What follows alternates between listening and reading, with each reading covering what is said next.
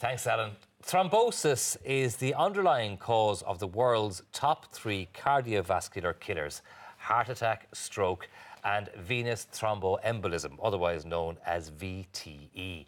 Although VTE is life-threatening, the condition is preventable with the right awareness and understanding. Here to tell us more, we are joined by Thrombosis Ireland founding member and Thrombosis Patient Anne-Marie O'Neill, along with Dr. Tomás Breslin, who is also a member of VTE Ireland and a consultant in emergency medicine in the Mater Hospital here in Dublin. Good morning to you both. We are both very welcome to the programme. Doctor, there is a line in my notes which really caught my attention, I have to say, when I read it last night. The #1 cause of preventable death in hospitals is VTE. There's 2 words there. First of all, preventable death, and second of all, that's happening in hospitals. So what is VTE? Why is it preventable, and why is it not being treated, I suppose, more seriously? Why is it something that is not more awareness of? OK, well, VTE is clots that develop in the legs usually and travel to the lungs, and that's where they kill you. VTE kills more people than breast cancer, HIV and car accidents combined. It is the leading cause of maternal death in pregnancy and the second biggest cause of death in cancer.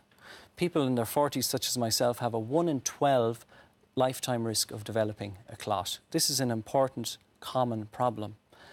Research in the UK shows that where you implement a national policy of risk assessment and giving clot preventing medication to patients in hospitals, you can reduce deaths, because we know that 60% of clots are related to hospital admissions.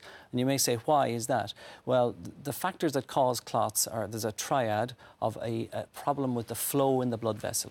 So our heart pumps blood down to our toes, but there's no pump in our toes to bring the blood back to our heart. So it relies on flow through the veins, valves, and relies on motion, movement of the muscles and movement of the legs. That's one factor. The other factor is surgery or injury to the vessel. So hip surgery, knee surgery, abdominal surgery, all causes pressure on the blood vessels, which increases the risk of clots. So this is the reason why people get clots in hospitals. There are other factors such as stroke, heart failure. So being in hospital, we know you're much higher risk. And Marie, you obviously didn't know the theory behind that when what happened to you, but tell us your story. How did you come to have your first clot? So I had gallstones and I went in to have my gallbladder removed, and there was complications and I needed another surgery in a week. So I really was immobile and I wasn't well. And you can get dehydrated as well, which doesn't help.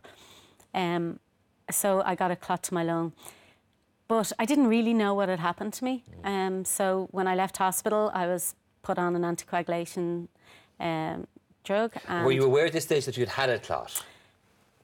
Yes, I was aware that I had a clot on my lung. But didn't know it was called, what it was called. Everything that was going on, you're in the middle of a fairly heavy time medically with all your surgeries, so maybe it wasn't highest on your thoughts. It wasn't really, and I was put on the medication for 6 months, and once the 6 months was over, I was home on my own and didn't know. But I also didn't know that I was still at kind of high risk for the 90 days when I got home on my own. Of having another clot. Of having another clot. But I was on medication. Not everybody would be on medication if they hadn't had a clot in hospital. So the 6 months had lapsed. The 6 months had lapsed. I was off the medication. Off the medication. Everything is behind you. You're feeling went pretty back to work. I was busy. I had 2 small children at home. I didn't really think any more of it. And then about 5 years later, out of the blue, I started to have some chest pain. It wasn't so bad that I couldn't go into work. And I was busy in work. And did you associate the two? Initially, I didn't. And then maybe there was a bit of a memory in the back of my mind that it might be something similar. But I did ignore it because I was busy. I didn't go straight to hospital. For how long, Anne-Marie? How long did you have those pains, would you say? Probably about a week, really, before it got to the point where I actually was struggling to breathe. So I said, OK, I was driving on the M50 with the 2 kids in the car, and I pulled over and I said, OK, I actually can't get enough breath here. So I just drove to the nearest A&E myself and was admitted immediately with another PE. And what did they look at your chart then, see your history, see the fact that there were clots in the past in your history, and say, OK, this is what this is, we need to act quickly Well, it was a here. different hospital. So because I just went to the nearest one because it was an emergency at that stage. So I had to just explain what had happened to me and just start all over again. And And to be honest, even after, I was in hospital for a week, but even afterwards, I still didn't quite know how much of a risk I was at. Nobody had really had the conversation with me that time, even in the second hospital. The reason that you're here today is we're doing raising awareness of the fact that this is such a major killer. So you've also produced one of these cards as well. What's the purpose of this? Well, we want to reduce death from clots. So how do you reduce death? Number one, you stop people from getting clots. So you make them aware that they need to be active to move around. Number two, for people who do get clots, they need to be aware when they get them that they need to present for, medical care early. So the early diagnosis, as in all medical conditions, leads to better outcomes. So the purpose of the card is to make patients who are in hospital aware that they're at risk of developing clots and the symptoms to look out for, such as pain in your calf muscle, swelling of your leg, redness of the leg, pain in your chest, unexplained shortness of breath, coughing up blood, these kind of symptoms. Because the thing is, the stats would show that when you have had a blood clot, you are 30% more likely to have another one. So 1 in 3 people who have experienced what Anne-Marie experienced will get it again at some stage. Yes, exactly. So it's 1 in 3 chance if you've had a clot that you'll get a second one. So you need to be aware of the symptoms. So there's an education piece for doctors as well as for patients, So we're advocating that this condition should be highlighted at a national level, we believe there should be a national clinical programme for venous thromboembolism and a national key performance indicator that mandates that all patients who are admitted to Irish hospitals have a risk assessment done for clots and be given medication to prevent clots if it's You see, it seems just so surprising when you say it is the #1 cause of preventable death in hospitals is VTE, that it is not something that's sort of at the top of the checklist when you have a patient admitted for doctors, for people who are so well educated and people who are working as medical professionals.